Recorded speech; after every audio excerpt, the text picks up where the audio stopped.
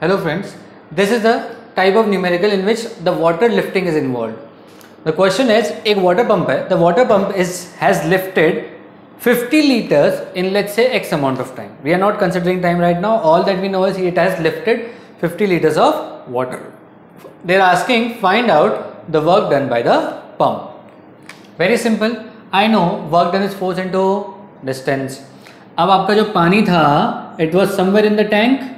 It has moved at a height of, let's say it is given at 50 meter or let's say 10 meter. 10 meter की height पे आपने water को पहुंचा दिया.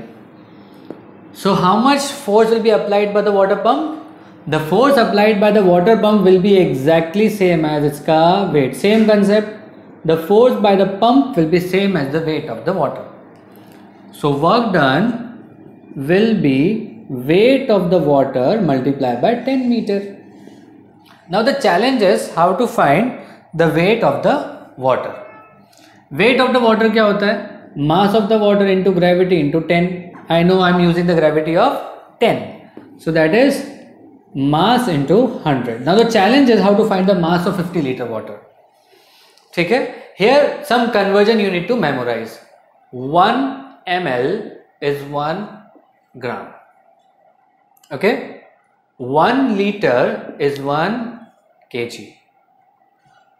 1 ml is same as 1 millimeter cube. 1 liter is same as 1 decimeter cube.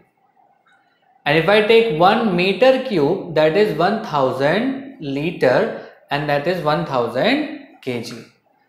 This is the conversion that we need to know. So friends, it's now very simple. 50 liter means how many kg? 50 kg. So we come back here, 50 into 100 and that is 5000 joule is the answer.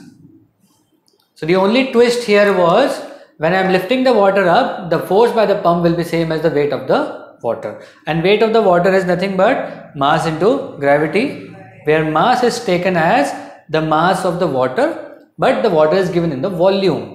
So I know the volume conversion of 1 liter as 1 kg. So 50 liter is how much? 50 kg into 100, 5000 joule. Okay. Thank you so much.